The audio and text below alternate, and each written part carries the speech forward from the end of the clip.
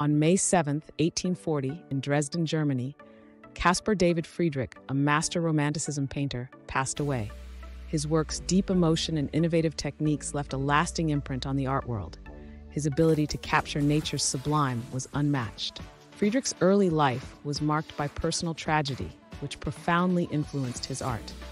Losing his mother, brother, and sister at a young age imbued his works with themes of loneliness, death, and the spiritual journey, resonating with his audience. One of Friedrich's key achievements was his painting Wanderer Above the Sea of Fog.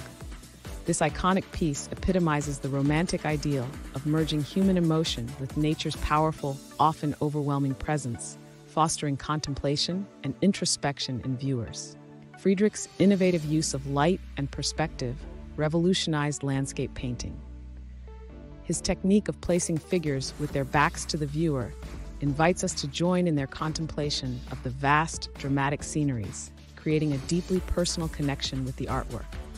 His work, initially met with mixed reviews, gained recognition posthumously as later generations began to appreciate his visionary approach. Today, Friedrich is celebrated as a pioneer of emotional depth in landscape art, influencing countless artists and movements that followed.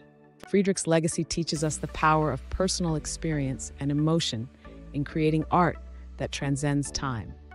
His evocative landscapes remind us of nature's majesty and the importance of introspection and spiritual connection in understanding our place in the world.